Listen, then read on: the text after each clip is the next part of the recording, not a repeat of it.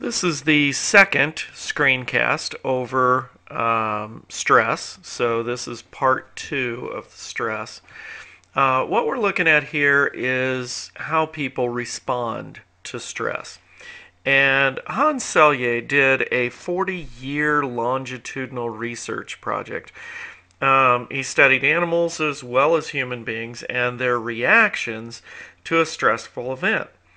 And he found that essentially humans and animals, no matter what the animal, they react in the same basic way. And there's essentially three different parts or phases to their reaction. The first phase is the alarm reaction, and this is when the immediate stressor occurs, and that's when the body kind of takes over. The heart rate increases, blood's diverted from various body functions to the muscles that are needed to react. The human or the animal, readies itself to meet the challenge of whatever that stress is through the sympathetic nervous system. Okay, so everything's kind of keyed up, ready to go. And you can see if we look at this particular area of the chart that it's kind of like we take an initial hit and our body kind of becomes depleted for a second, but then we charge up and we're ready to go, and then we enter into the resistance phase, and that's this area here. And what takes place during that time is that the body remains physically ready to deal with the situation. Hormones are produced that helps the body stay, kind of ready for whatever needs to be done. And, that continues. And we really kind of optimize during a certain point there. But eventually, if this time period keeps going on, if the stress continues for a long time period, you can see that sooner or later we're going to run out of energy. We're going to kind of become depleted, and that leads us to the third phase, which is exhaustion. And that's when the body just becomes exhausted. And in this time period, we are much more vulnerable to disease and sickness, things of that nature, because our body just can't fight off whatever illnesses and things come around. So it doesn't matter whether it may be paperwork that you're dealing with, or whether it be studying, or something to do with athletics, or whatever the stressor is. The longer it goes, if we have to continually maintain that alertness and readiness, to act, sooner or later our body's going to give out. So that's Hans Selye and the general adaptation syndrome. Let's talk about real quick the effects of stress. And the effects of stress can be varied. We talk about psychosomatic symptoms, and psychosomatic symptoms are real physical symptoms. Things like stomach or muscle pain, fatigue, headaches, eating problems, insomnia, those types of things. Those are real physical symptoms, but they're caused by psychological factors. In other words, doctors cannot pinpoint any particular physical cause for those things, but eventually, what we found out is that stress is linked to these things. So, stress is a psychological thing that's causing the physical ailments that result. So, those are psychosomatic symptoms.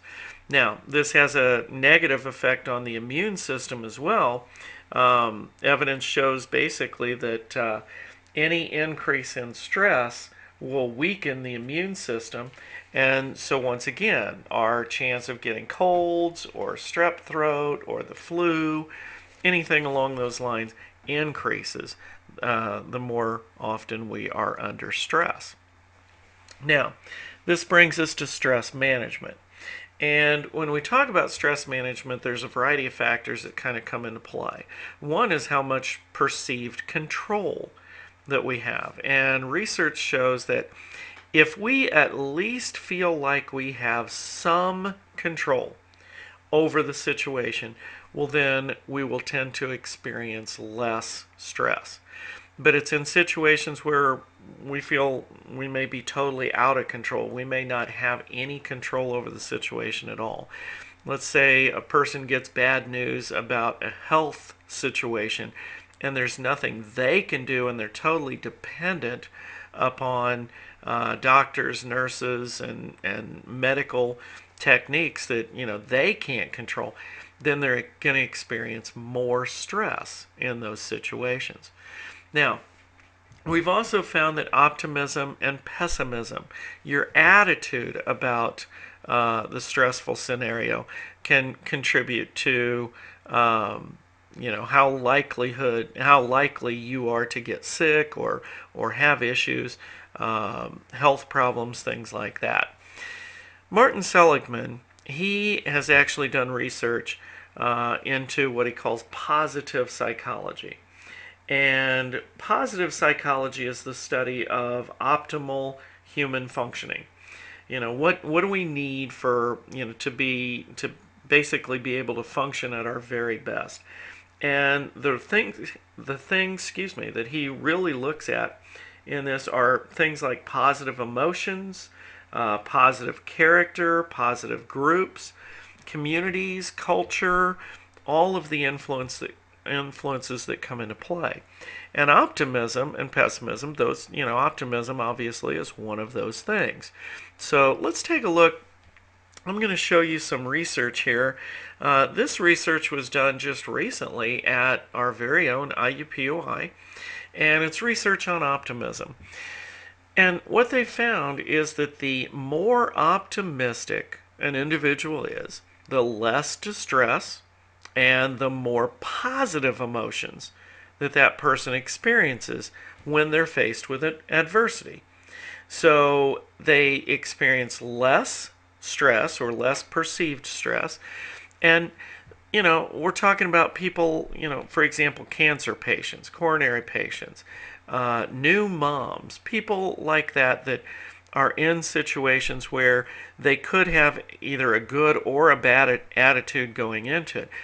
And the better their attitude is, the less distress and the more positive things that happen. Okay? They've also found that the higher the optimism, the more adaptive coping mechanisms that people are able to do.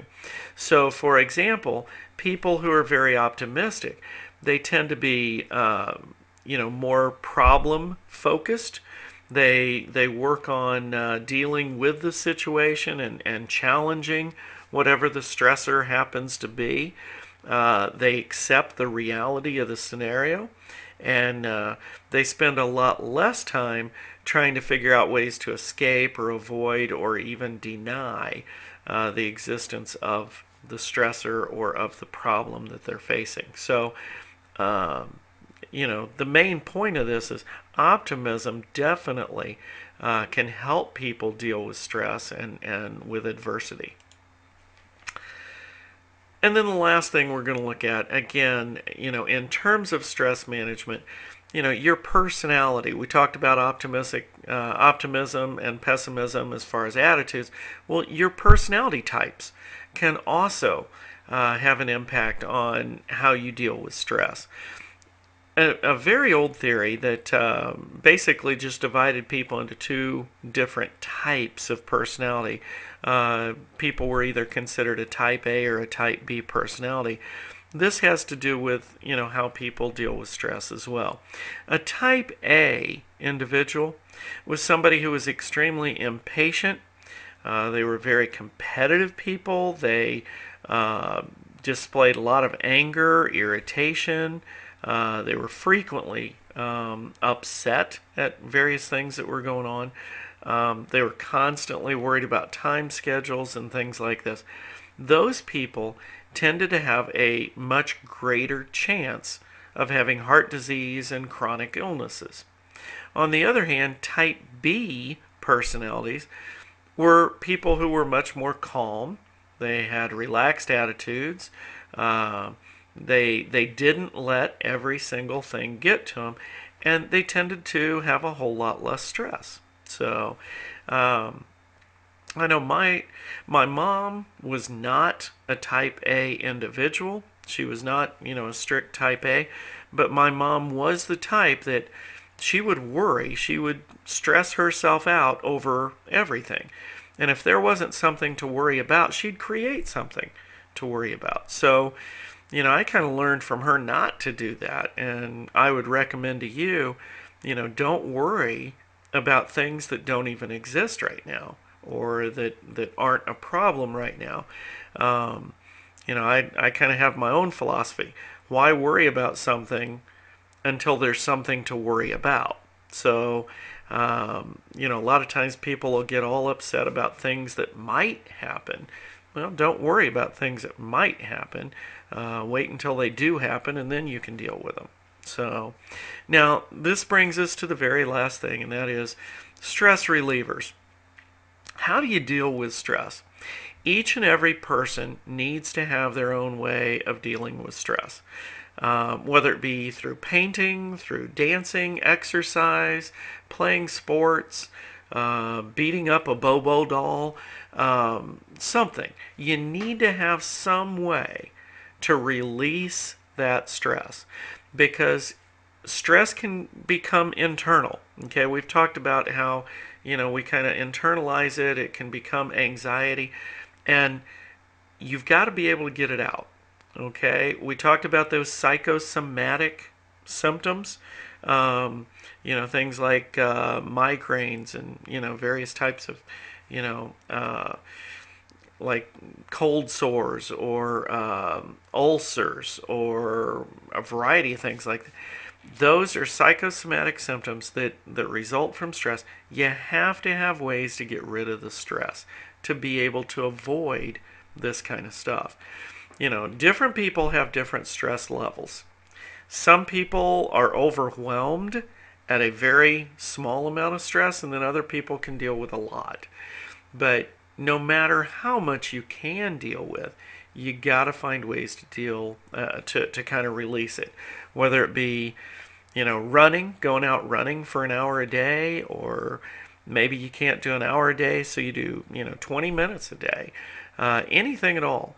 Whether you write poetry as a way to kind of release tension, you gotta find something. So I would encourage each one of you, try to determine what it is that you can do that really gives you kind of a peace of mind and kind of puts you in a nice calm place where you can kind of get rid of those worries. And you've got to find something because otherwise it's negative to your health.